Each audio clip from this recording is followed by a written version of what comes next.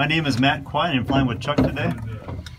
Hi, I'm Chuck Sorensen, and Matt is a PIC, and we are going to take off, and this is what we call a history flight, that you're flying in a B-25, a World War II airplane that has been meticulously restored to the condition that it would have been had it been based in Corsica, Italy.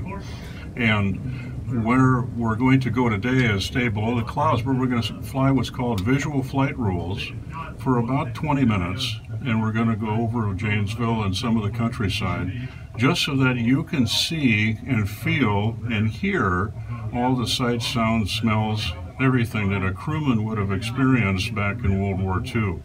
So that's our ambition today, is to go out and have an experience for you, have a smile on your face when you land, and then you're up here with a couple swell guys.